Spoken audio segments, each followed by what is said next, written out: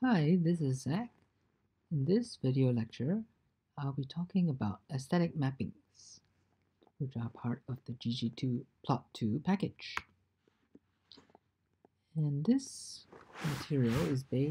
some of this material is based on Chapter 3, Data Visualization of the book R for Data Science. So what is an aesthetic? Basically, an aesthetic is a visual property of objects in your plot. And it includes things such as the position, the size, the shape, the color, and other aesthetics that we might not cover in this video lecture. So first, you can change the color of your points based on values of the data, like by using the color equals option. ggplot is quite open. It accepts both US and UK spellings of the word color, so whether you use OR or OUR, you'll be fine.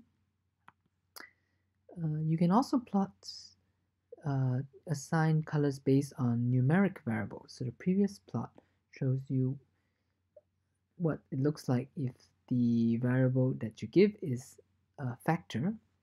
But if you give a numeric variable or integer variable, you get a color bar instead of discrete points like this.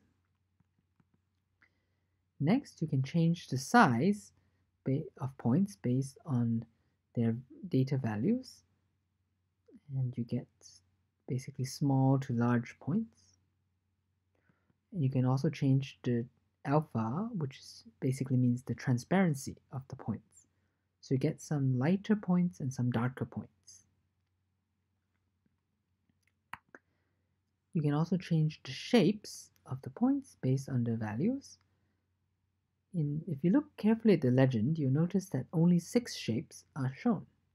So where did the shape for the SUVs go? That's pretty strange.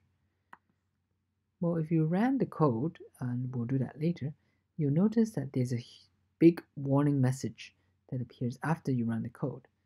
Basically, what this warning message tells you is that normally ggplot will only show 6 different shapes. And the reason is that when you have more than 6 shapes, it's hard to tell between different shapes because they look kind of similar.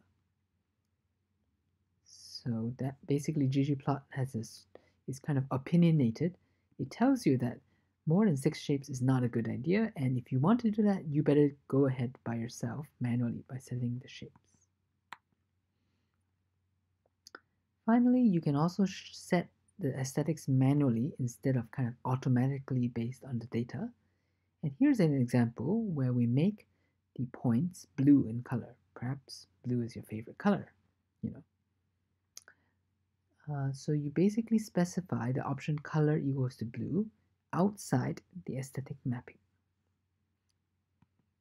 Now, take a look at these two code snippets. The one on the top is correct, and the one at the bottom is wrong. And, can you tell the difference between these two codes? Let's take a quick look. So, what you notice is that the one on the top, the color is an option to geom point. But in the code on the bottom, the color is an option to the aesthetic mapping. So that's the key difference between these two codes. Where the closing parenthesis is controls how R interprets the code. Alright, that's great. Let's move to a quick coding demo before my computer shuts down due to lack of power. Alright, so let's close this and start it again.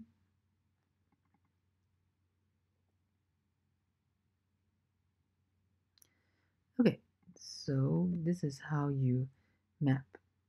So notice that using the distinct function, you can tell that there's 7 different classes of car.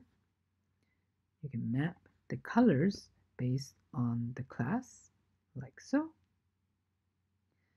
And in case of the cylinder column, there are 4 possible values of column of number of cylinders in the car. If you plot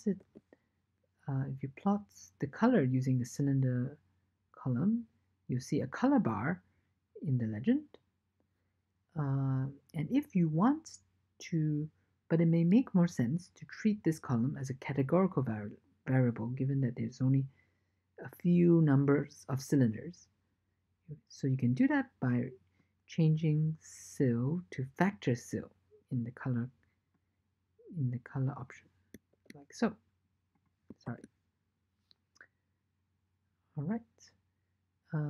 Here you can also change the size of the points based on a column. Although it gives you a warning that this is not a good idea. Since size is ordered from smallest to biggest, it's an ordered aesthetic, but the variable is basically the class variable is not really ordered.